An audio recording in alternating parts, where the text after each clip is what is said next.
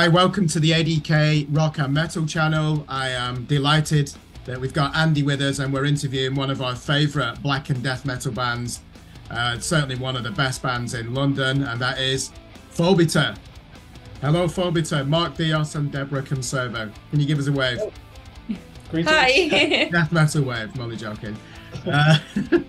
We always start these interviews. Sometimes the question can be very generic about the meaning of the band name. We're not going to start with that. How do we pronounce the band name? Well, none of us are Greek, so we're probably not best placed to answer it. But Phobetor? I'm not actually really sure. I think it's something like Phobetor or something like this, but I'm not really 100% sure. I generally just pronounce it Phobetor. Because I think we asked Adk before, didn't we? Yeah, we did ask someone like, we did ask like the singer from 8 Lives Down to tell us how to pronounce Phobetor or Phobetor or something like that. Yeah, I'm not sure because she's Greek. So just give us an idea. This is a Greek god, isn't it? Like a malevolent presence in dreams. Have I misinterpreted that? Yes, it's like it's the Greek god of nightmares. Right. And generally, like, he can basically show himself into your dreams in the forms of rats or spiders, etc. Things like this. So, Andy, have we agreed on the pronunciation from this? A bit Phobetor going forward. Is that what we're going to say? Yes. So yeah, I mean, agreed on. there's probably 2 or 3 that I sort of think and say, but just one more time. Was it Phobetor? Phobetor, yeah. Phobetor. That's how we say it. Anyway. We're not precious, it's all right. Remember the B syllable in the middle. I think you'll catch it from that. If you remember the B syllable, the rest kind of just fits. Okay. We're pronouncing it in Greek. So let's start with the origins of the band. I'll just give an introduction. And I first discovered you guys watching YouTube during the lockdown, and you must have had a paid ad in between. I don't know what video it was, maybe a Nuclear Blast artist. And the song A Toxic Lie came on. And I was working at the time when I paused it. It's like, what the hell is this? Because of the vocals from you, Deborah. But it's quite technical as well. So what were the origins of this band? Because Mark, people know you as the drummer from the symphonic power metal band Pythia.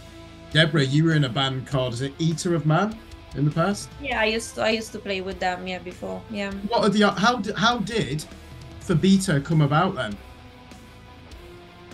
It was mostly I met up in London with Mitch, and we got chatting, and we were both interested in music, so we became friends and things like this, and from there we decided that we wanted to start writing some music.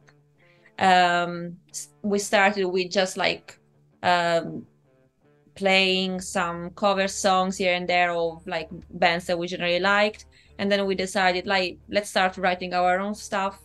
So Mitch started like writing down like a few riffs and things like this, showing to me as well because Jasper and then I started putting vocals onto there. We started to do things like this, and slowly we built our first album from there. What year did you start writing songs with Mitch Revy then?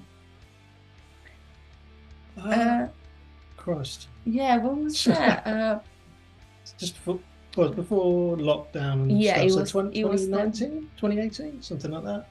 2018. Yeah, actually it was 2018. Yes, Yeah. It is 2018. Yeah, definitely that. So I sort of came into play in terms of they've been through a few different drummers and a few different musicians, and the lineup wasn't particularly stable. And obviously, being married to Deborah, it was sort of, well, I'll step in and I'll play a few gigs. And I did the odd show here or there. I think I actually did the first gig that they actually ever played with them, but it wasn't a permanent thing. And then I wouldn't say it started falling apart, but it just got a little bit rocky. And I was like, well, I'll step in and I'll join full time. You know, I really like the stuff that's been written.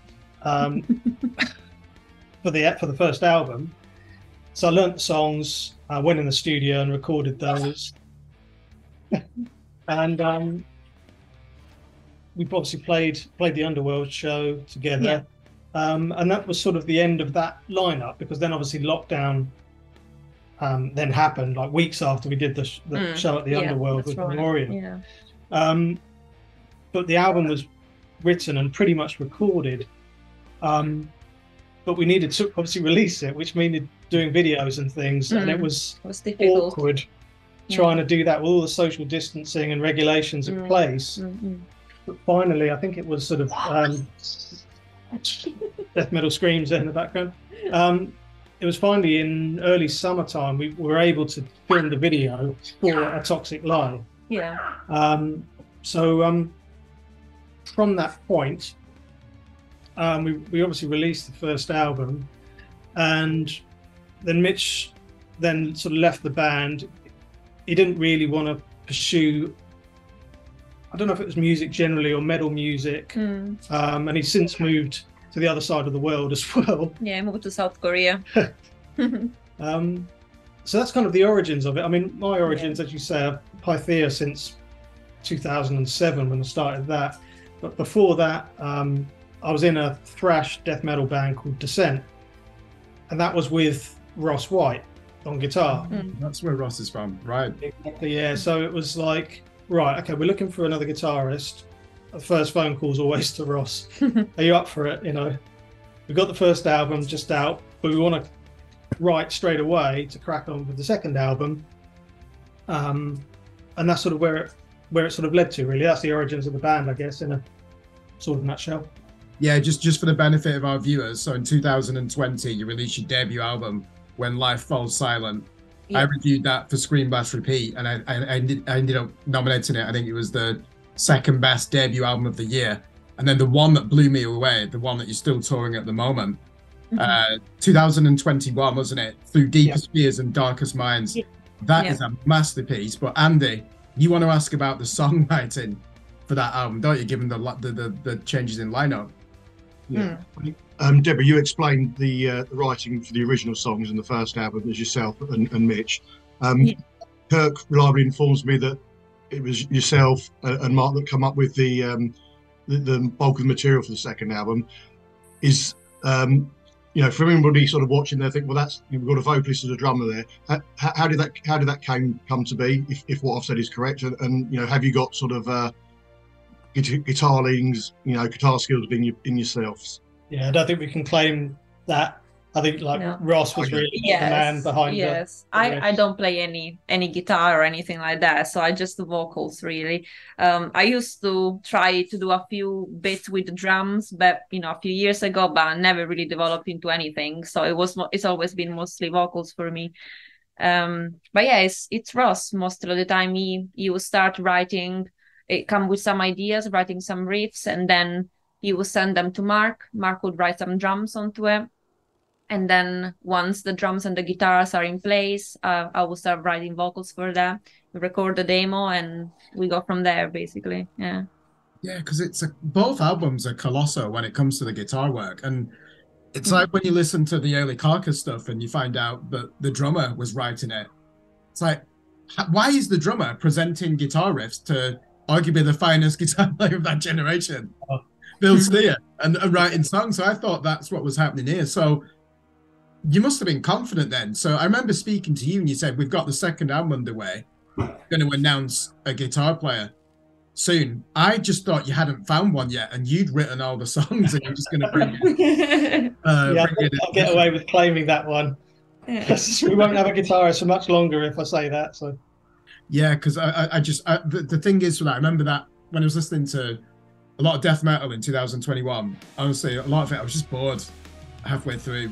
It's either the reactionary stuff, which is good when it goes back to the old school, the jazz fusion type stuff, the prog stuff, and then your album comes out, the sophomore album, and it's like you've got the precision of Bolt Thrower, you've got the great riffs of Carcass, and you've got these really esoteric lyrics as well, and obviously, Mark, your drum work is fantastic. Deborah, I know we can read into the title of the second album. Is it a concept album? And what is the album about? The latest release? Yeah, actually, no, I wouldn't consider the second album a concept album. I would say that a concept album was more appropriate for the first album because there was very much around the idea of mental illness. But for the second album, it is a bit of a mixture, in the sense it's like some of those songs are, you know, personal to me, but there are also like certain songs, for example, like Silent Nihility. I wrote that those lyrics based on my feelings and generally how I used to see the world when we were in lockdown. The idea of like time that seems like to be frozen and like never ending, is like in a constant perpetual time, in a kind of things like this. This is like the kind of idea that I wanted to portray in the lyrics there.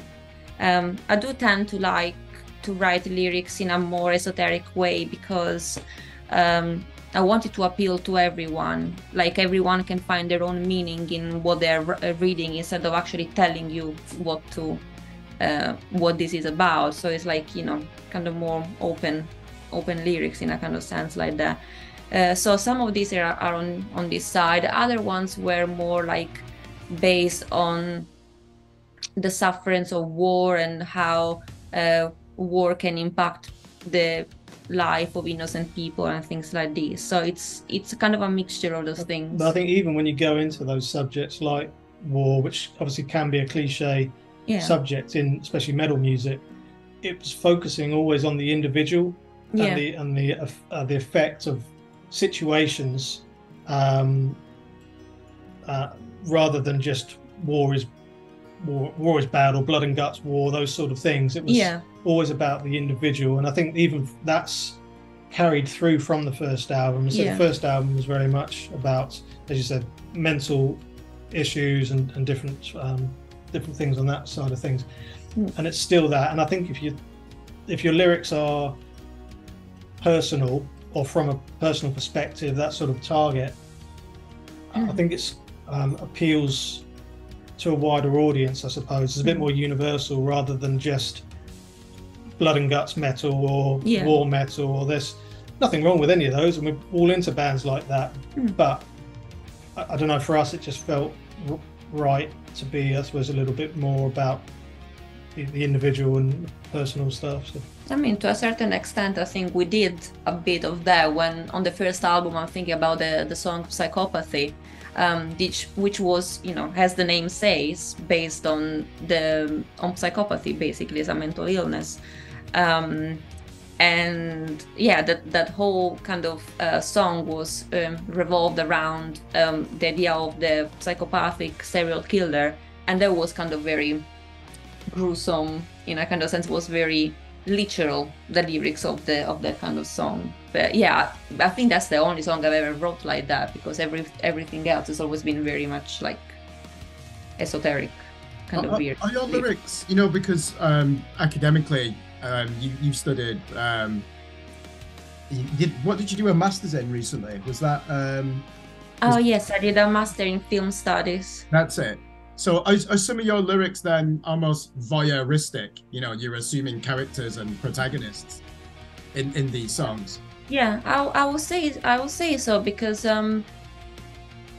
for example, one way that I tend to write, for example, is sometimes I'm watching something and I focus on a particular image, and from that image is like something like arising some feelings within me, and from there I start to like picture this whole story in my mind about how that character is feeling, that person is feeling, and from there I kind of like start to write down everything, like the way I think that person is feeling in that situation. And in this case would be in the case of war, for example. Yeah, I think on a personal level, for both of us individually and everyday life, I think we're quite empathetic people. We always sort of think, oh my god, that must be terrible, and how bad is that, and things. So probably is an element of that. Yeah, definitely. There's no cynicism though, is there? There's no cynicism in those lyrics, because sometimes you'll get a gore metal band and it's almost like, yeah, let's just celebrate how nasty and mean and misanthropic people are, and we're just going to laugh and we're not going to do anything to change. But again, nothing wrong with that, because sometimes you're in that mood. Whereas the thing though, do you remember your debut album? It was described, wasn't it, as nihilistic extreme metal. I certainly wouldn't use that term for your sophomore effort. I mean, I'm just going to read a quote. When I reviewed When Life Falls Silent, I said, "It surges through the speakers like an iron flail in search of a human head." You know, it's so heavy and aggressive. But there were a lot of progressive elements in that debut album. And on the sophomore, how would you describe the evolution from When Life Falls Silent to Through Deeper Spheres and Darkest Minds on a musical level? How would you describe that evolution? Yeah, well, I think Ross steered that ship because obviously having that first album already out, it would have been odd to do something completely different because it was like, well, in a way, what's the point of keeping the band name if it's going to sound completely different to the first album?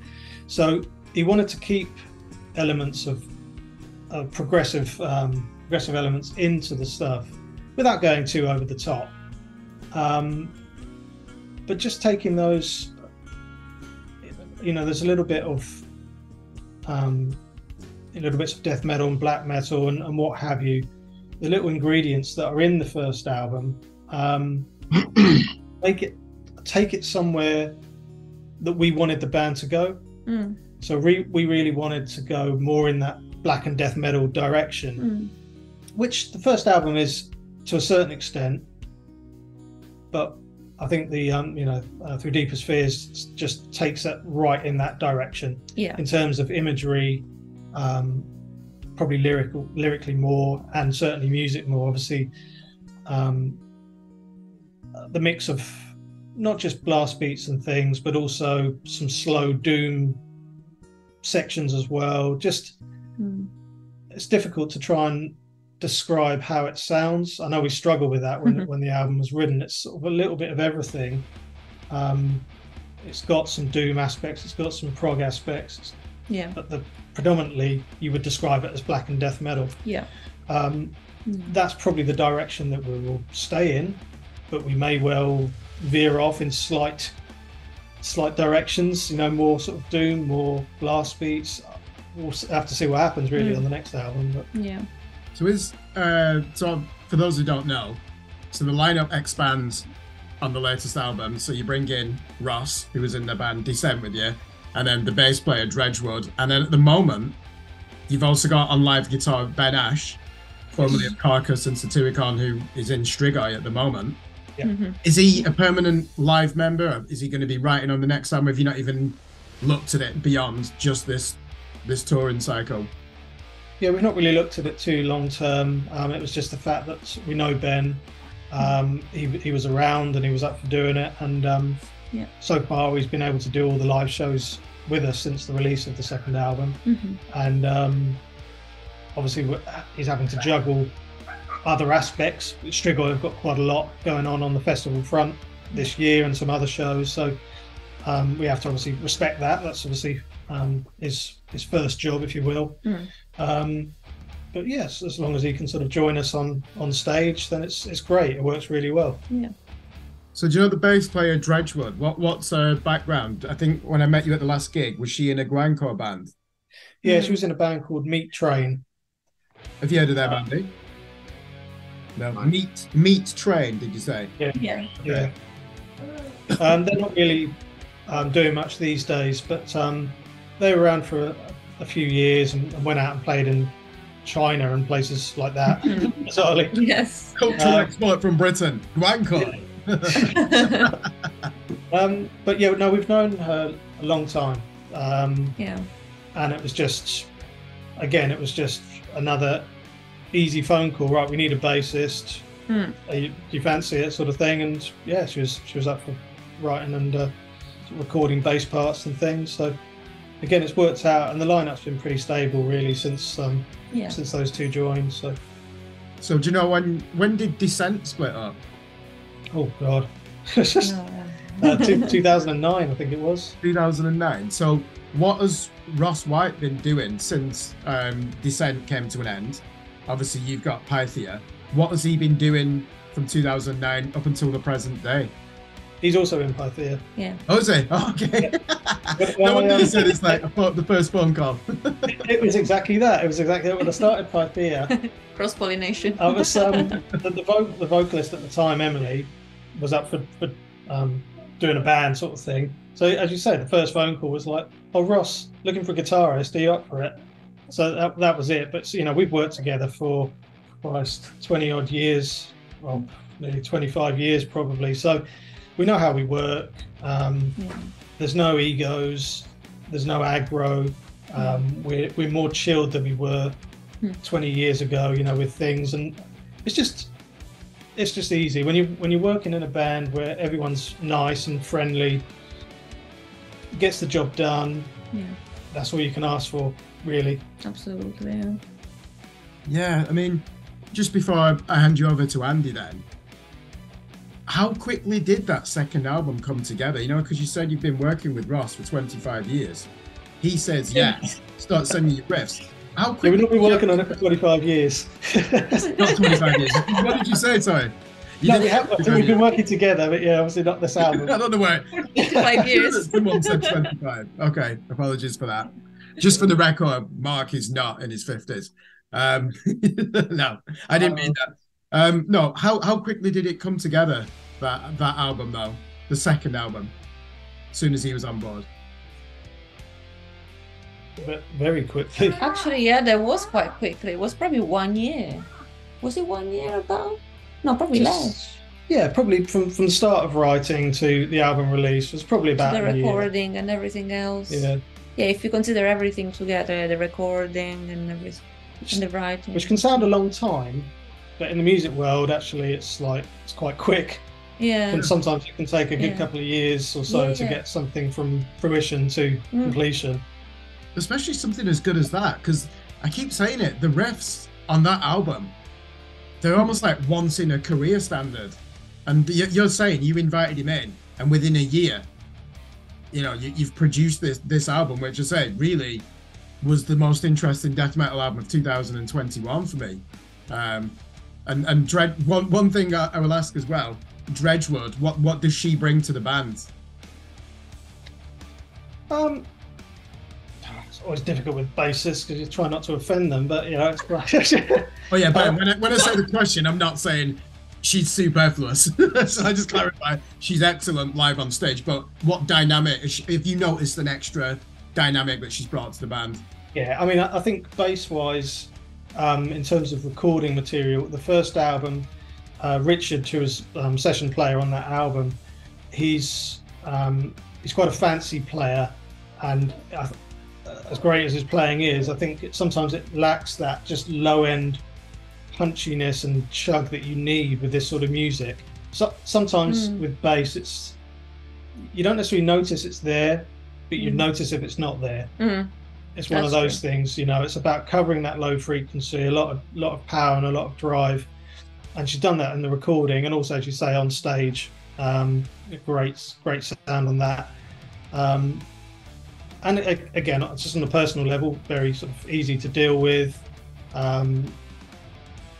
Very sort of efficient and professional with stuff. So it's a big part of it, you know. Definitely. Andy? Oh yeah.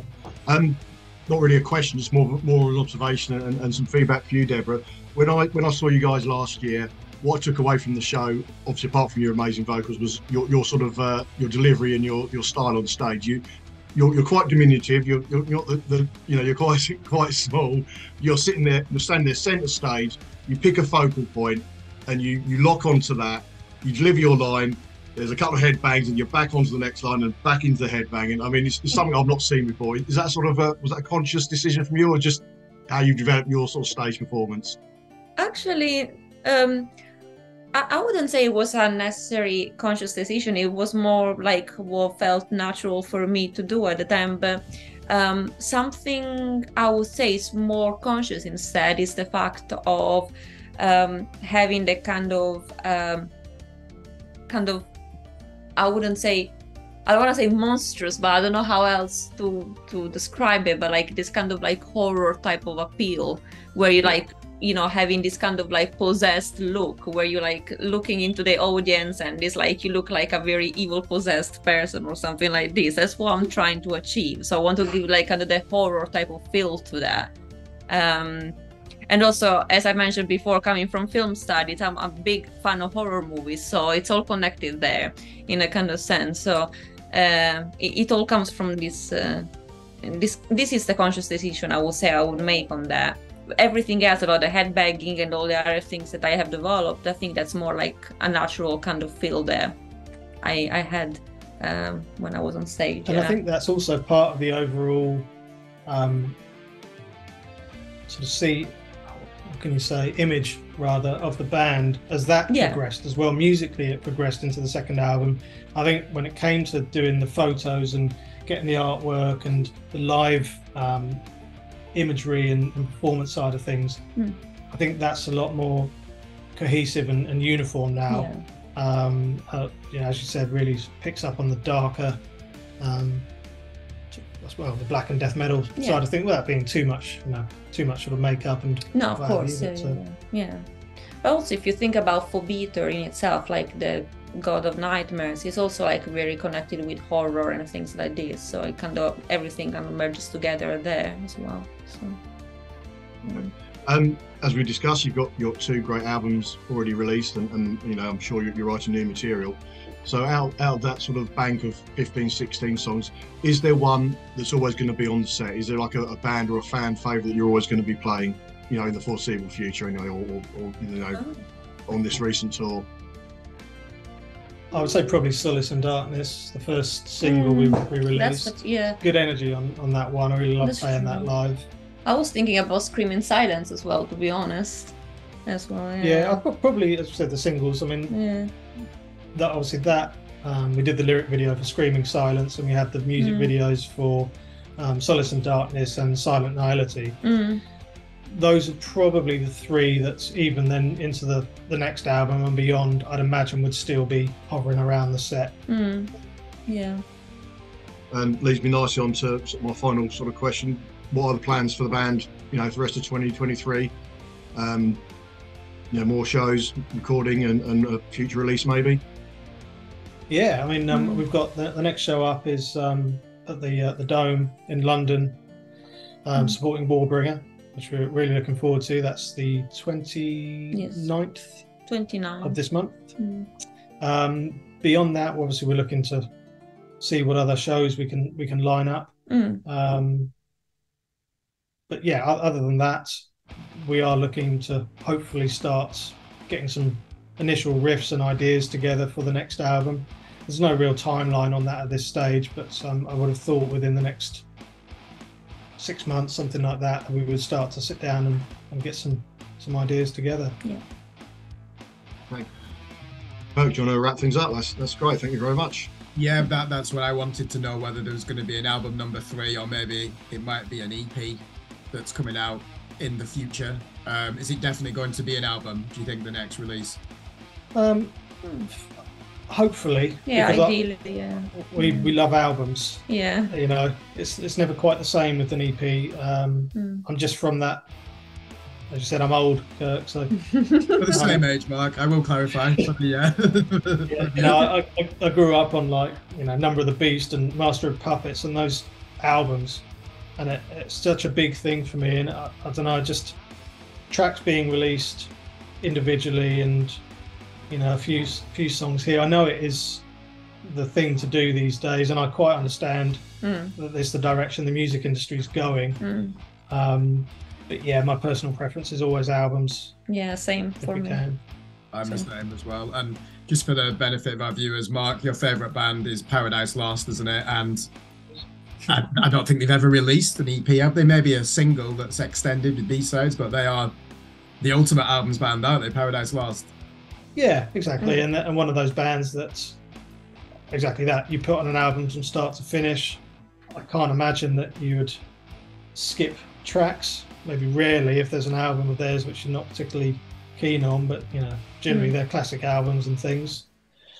Played Within, Draconian Times, Host, anything like that, really, you can't go wrong. Start to finish. And that's the whole journey of an album. So that's what we love. And it, there's loads of bands. I mean, Deborah's favourite band is Behemoth, and the same sort of thing. Yeah. Start to finish, listen to an album. So yeah, definitely understand. Well, thank you very much for taking the time to come on the ADK Rock and Metal channel. So everybody go and check out the 2 albums that Phobetor have released, and you will be able to catch them. Certainly, it's easier to watch you guys if you're based in the southeast, isn't it? But you're a London band, so you know that makes it relatively easy for people all over, certainly England, never mind the rest of the UK, to come down for a show. So yeah, thanks very much. Really appreciate your time, and we absolutely want another record as soon as possible. Cheers. Thank you. Cheers, guys.